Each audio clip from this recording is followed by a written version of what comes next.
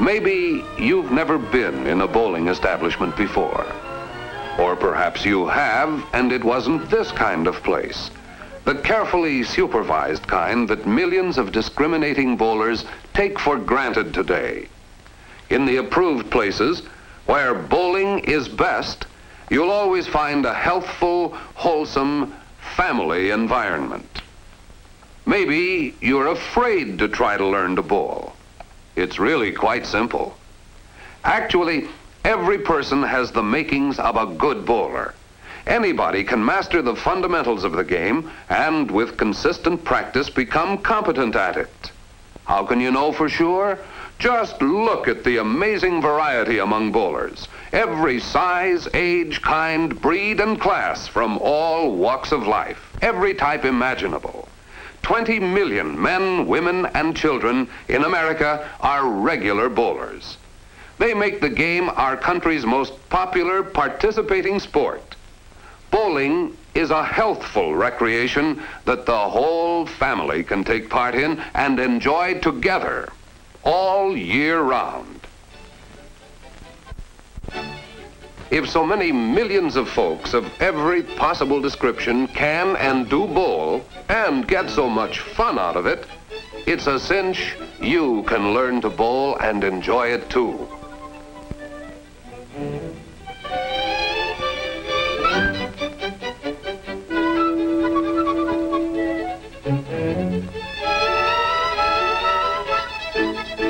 First thing you have to do is change to bowling shoes. Street shoes are not allowed on the lanes.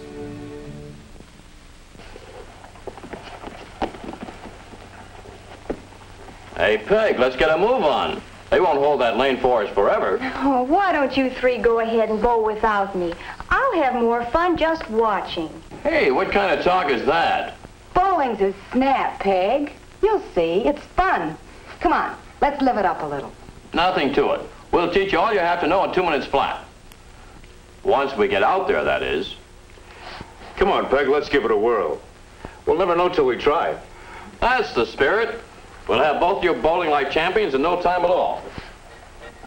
Lives there a bowler of any degree who doesn't fancy himself an expert? Especially when it comes to giving advice about the game.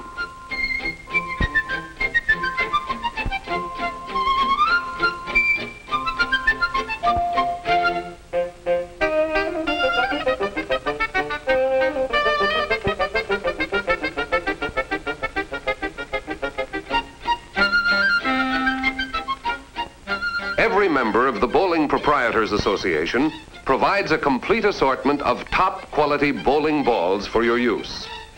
If you bowl regularly, it's advisable and more convenient to own your personal ball and shoes. See the desk man if you wish to buy them. He's set up to fit you quickly and accurately.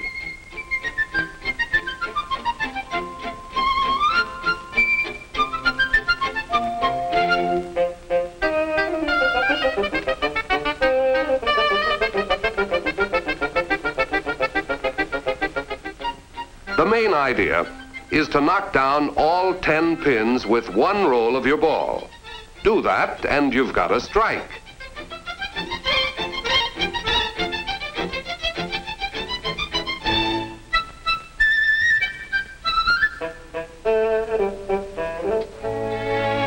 Oh, too bad.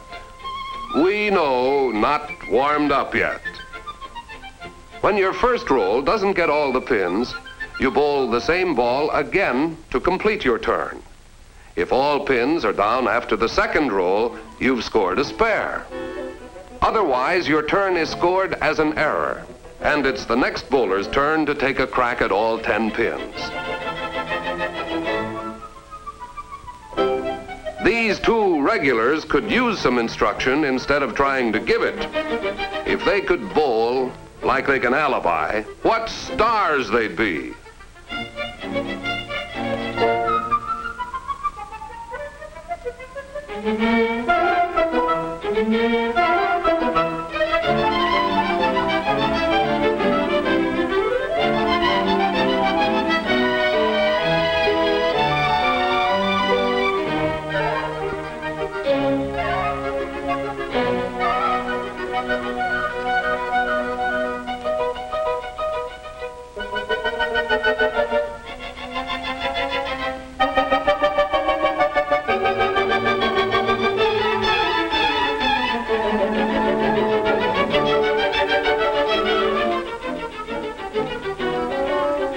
There must be an easier way to learn to bowl.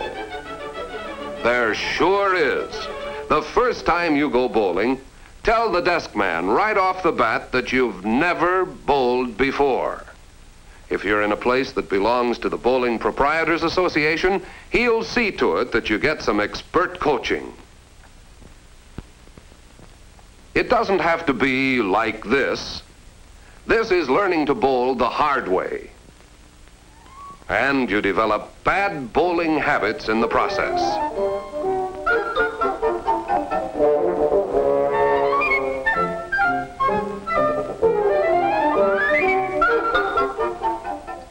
What an alibi artist. The Bowler's Lament. A sad, sad song indeed. Enough's enough. What say we knock it off and start all over again? Let's just imagine that our little party is joined by two of the ablest bowlers and bowling teachers of all time, Ned Day and Marion Latawig. Of course, you don't have to have personal coaching from famous professionals to learn to bowl or improve your game. Your nearest Bowling Proprietors Association member can provide you with good bowling instruction. But let's see how Marion Latawig and Ned Day go about it. When you take your ball from the return rack, put your palms on the exposed sides and lift up. Any other way, you risk getting your fingers painfully pinched. The first principle of good bowling is a confident, comfortable grip in a well-fitting ball. Most bowlers use the popular three-finger grip. Thumb and two middle fingers in the ball, with the other fingers comfortably spread, not bent nor curled under. In a well-fitting ball, the holes permit free and easy thumb and finger movement. With the thumb in its hole, the middle joints of the fingers should be over the inner edges of the finger holes. The key to good bowling is timing, the coordination of footwork and arm swing in the approach and delivery.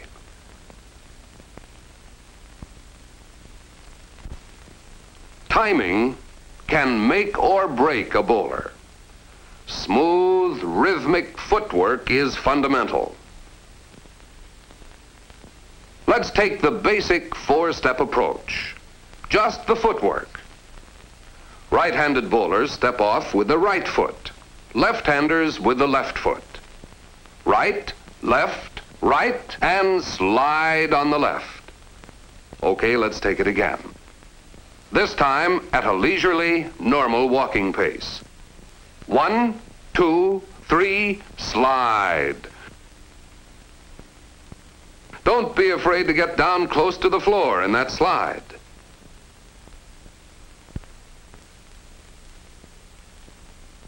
Being comfortable and relaxed are essential to good bowling. The main point is to make the approach with an easy, unhurried, rhythmic walk.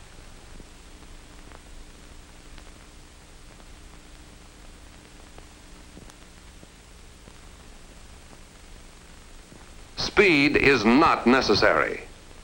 Hey, take it easy, boy. Unhurried, remember? Don't charge in your approach. Just use a nice, normal walking pace.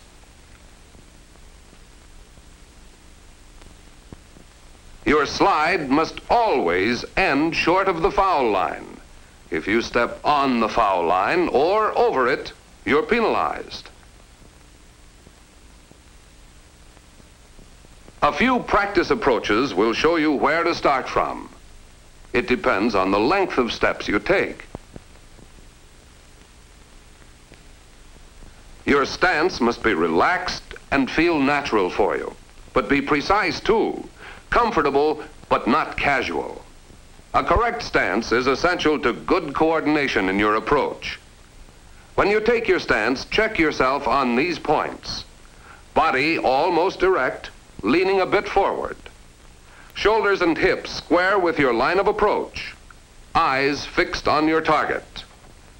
Knees bent slightly, with your weight equally distributed on both feet, which are comfortably set no more than a few inches apart. Toes pointing at your target, starting foot slightly behind the other. Hold the ball directly in front of you, anywhere between belt high and shoulder high, at a comfortable distance from your body, with the ball's weight supported mostly by your non-bowling hand. That's got it, gal. A mighty lovely stance. The push-away starts the arm swing. Whatever height you hold the ball, push straight out. Whoop, not like that. Never upward. Push it straight out away from you. Straight out to full arm's length.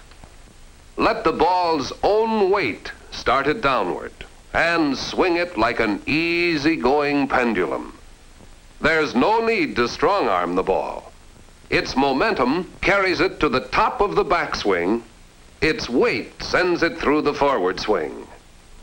You don't have to force the ball nor throw it. After your push away, let your ball do the work. Good bowling does not depend on physical strength. Now let's coordinate the timing of arm swing and footwork. The push away is the trigger of the approach. Push away and takeoff start simultaneously. This is the key to good timing. Watch it in slow motion now. Ball and foot start together. The ball moves through to the top of the backswing at the end of the next to last step, so the forward swing and slide begin simultaneously. The end of the slide and the release occur together. This is the explosion point that gives authority to a good bowler's delivery. Let's take the slide and release again. The forward swing and slide start together. As the foot stops and the hand starts the upswing, the thumb and then the fingers slip out of the ball.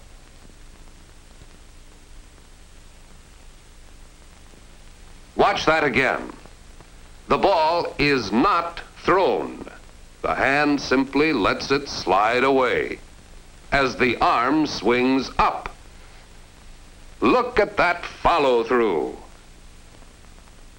The development of a good follow-through is neglected by far too many bowlers. Yet the effective value of an excellent approach can be canceled by a poor follow-through. When you follow through, let your arm swing up until it's reaching for the target. Be sure your arm is reaching for the target when your follow-through ends. Here's the follow-through again. Arm reaching for the target, eyes aiming steadily, all helping to direct the ball. Now let's take a close look at our target. 10 big fat pins just asking for it. The numbers on these pins designate the pin spots. Ordinarily, the spot number does not appear on the pin. For right-handed bowlers, the strike target is the 1-3 pocket. The bowler's primary aim is to fit the ball neatly into the strike pocket.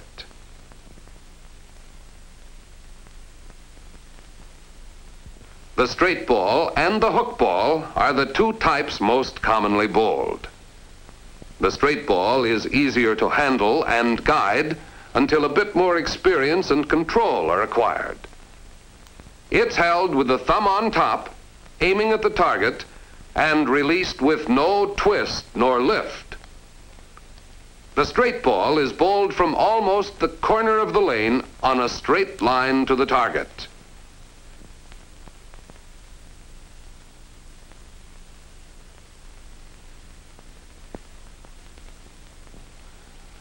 This is the straight ball path. The hook ball starts closer to mid-lane, travels almost straight until it nears the pins, then hooks into the target. After you master the straight ball, you can develop your hook ball. Most experts prefer it. The hook ball is bowled with the V formed by the thumb and forefinger, in line with the right shoulder and aiming at the target.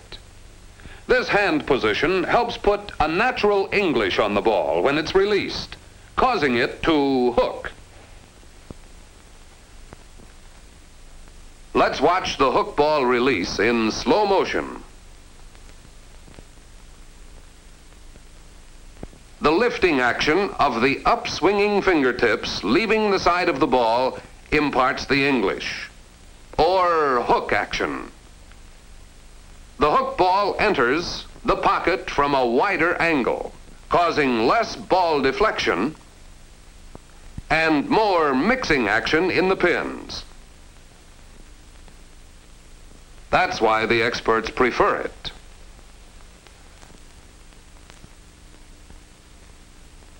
There are two popular aiming methods, pin bowling and spot bowling.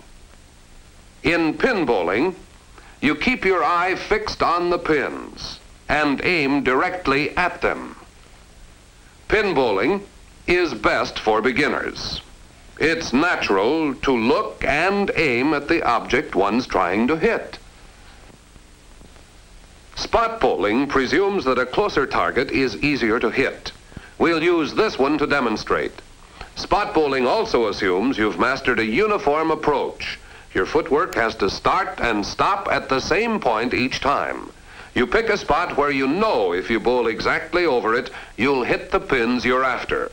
To spot bowl a strike ball, most bowlers use this built-in spot right here.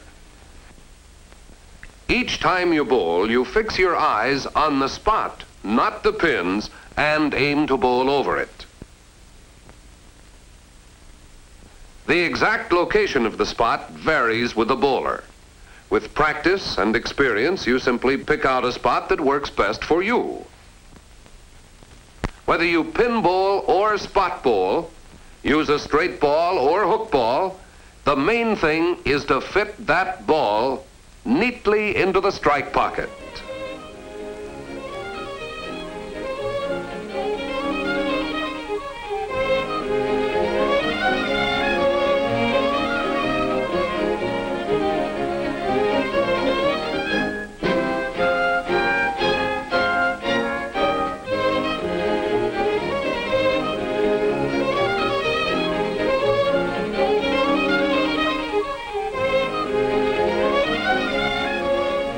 Of course, every bowler, even a star, faces a lot of spares.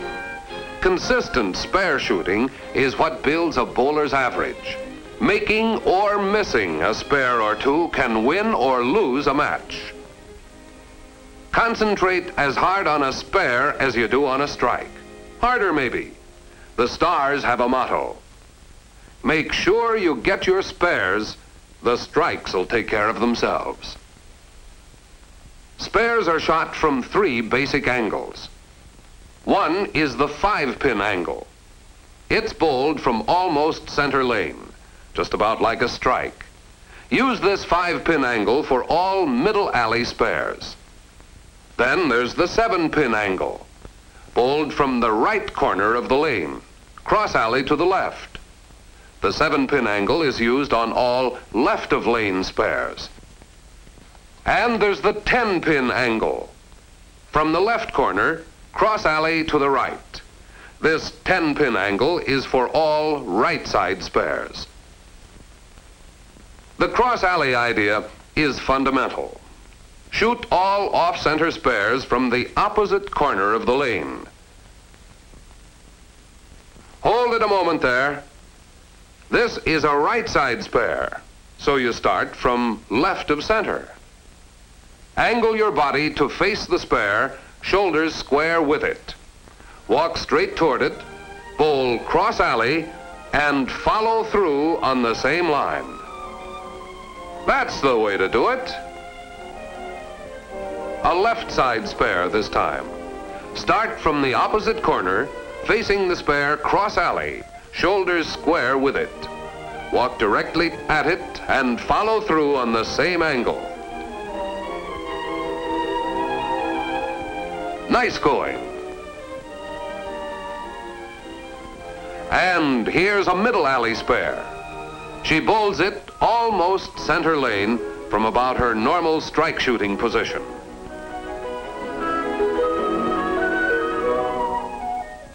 Bowling is easy when you apply a few simple fundamentals that anybody can master. After you've learned the fundamentals, further improvement comes only with consistent practice on a regular schedule. Nothing can take the place of practice for increasing your bowling skill.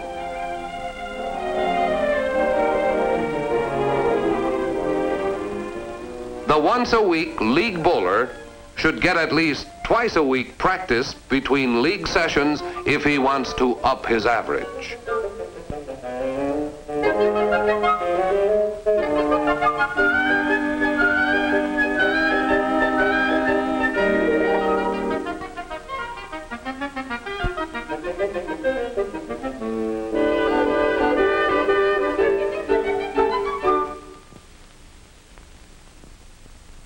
About 2.5 million of America's bowlers are small pin enthusiasts. Duck pin bowling is the most popular of the small ball, small pin varieties of the game. Most of the fundamentals are the same in all varieties of bowling. In the small ball games, you use the same basic approach. Of course, the small ball requires a different grip and release.